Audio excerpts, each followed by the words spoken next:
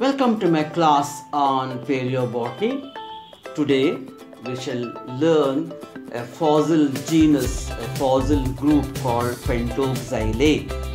Pentoxyleae is a very important group of fossils, especially for India, because this was discovered in India and studied by Indians.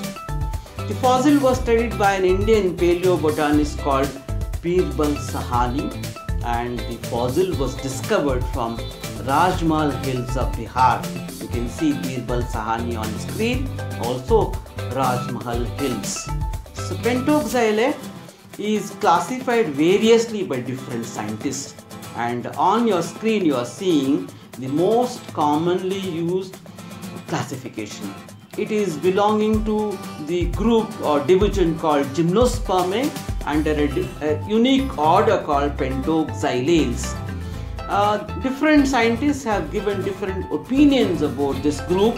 There are some fundamental features unique to Pentoxyleae. Also, the group also resembles conifers in many ways, cycads in some ways, also the members of Bengaluru-India, and also one more group of fossil called Medullosacea. Besides having its own unique features, it resembled many other groups of fossil gymnosperms. Alright, and many scientists along with Birbal Sahni also studied this group. Two other names that are important are Vishnu Mitre and Rao. So they also have the same opinion as that of Birbal Sahni, that this group is a unique group and placed separately as a unique order called Pentoxylales. So hence it is grouped as a different order altogether called Pentoxylales. There are different organ genera of Pentoxylon.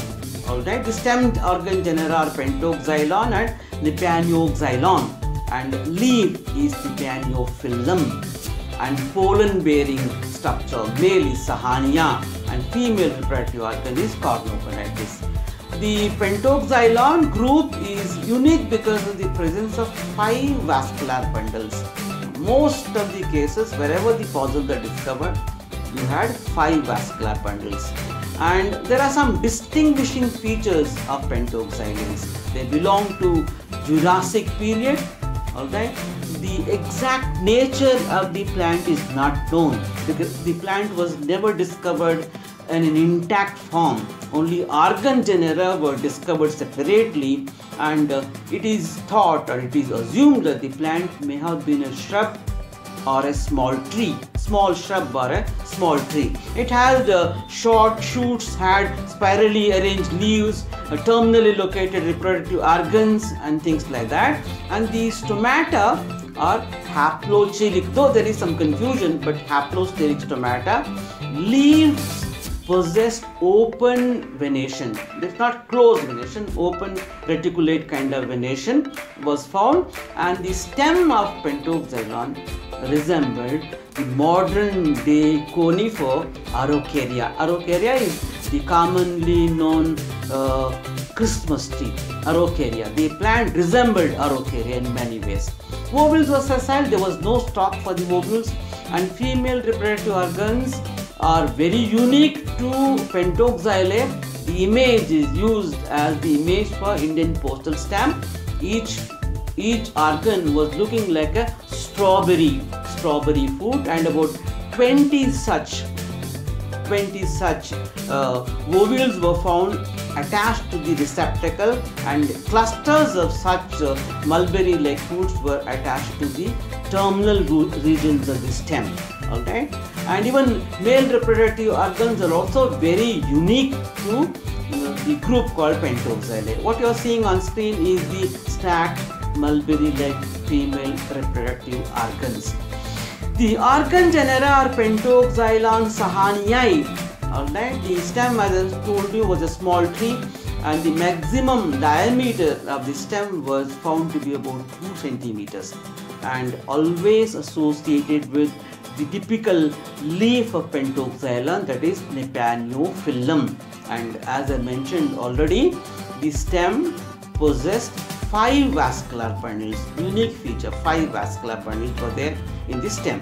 That is the unique feature of Pentoxylon. However, in some cases they also found 6 vascular bundles. In most of the cases, 5 vascular bundles were found. That is the unique feature of Pentoxylon Sahni. Alright, one more organ genus also was discovered called nephanyoxylon guptae. So these two are the two stem genus of Pentoxylon. So this is the unique fossil petrified wood of Pentoxylon.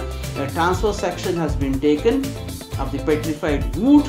I told you in the previous classes how to take a section of a petrified wood. You can see the 5 vascular bundles. You're also seeing some more vascular bundles peripheral to it. They are pertaining to leaf traces. The big central 5 vascular bundles are the actual vascular bundles of the stem. This is the diagram of the portion of the stem. You can see the stem. Each stem has 5 vascular bundles, and you can also see the strap-like leaf. The leaf genus is Nephanyoxylon. Because Nephanyoxylon is discovered from a village called Nephania in Bihar in the Rajmahal Hills. Alright, Nephanyoxylon is the leaf and Pentoxylon Sahni is the stem genus.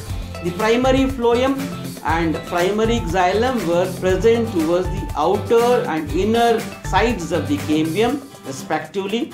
Sometimes, as I mentioned already, 6 vascular bundles were also seen. Alright, and we had 2 stem genus. One is Pentoxylon, the other one is Nephanyoxylon, and in both the cases there were similarities. The medullary rays of the main stele were uniseriate, and they lacked ray tracheids, also wood parenchyma, also resin canals. So wood parenchyma, resin canals, and ray tracheids were absent, and the overall structure, it resembled Araucaria, the modern day Christmas tree. So that is the stem genus. We have one more stem genus called Nephanyoxylon. Alright, apart from Pentoxylon, we also have one more stem genus called Nephanyoxylon, discovered from the village called Nephania, and hence the name Nephanyoxylon. And the only difference between Nephanyoxylon and Pentoxylon is the vascular bundles are slightly larger in Nephanyoxylon. Otherwise, the other features are same.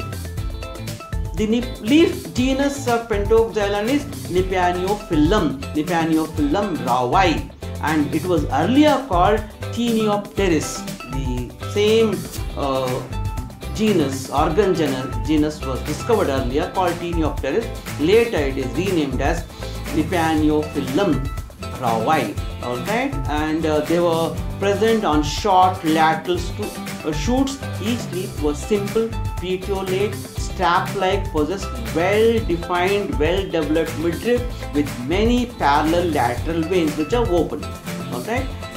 Coming to Nephanyoxylon, the leaf genus, it resembles cycas in many ways. One of the features where you can compare it with cycas is the diploxylic condition.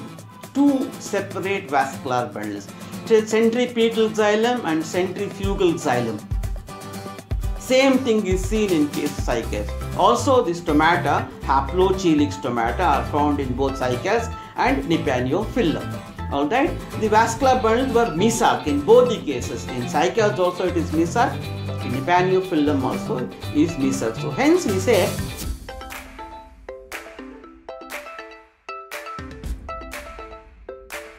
thank you very much for watching this video on Pentoxylon. We will learn about many more subjects in paleobotany and other subjects in botany also. I also thank all those resources from where I collected the information and prepared this video. Okay, please watch the video carefully, and wherever you have doubt you can pause and watch it again.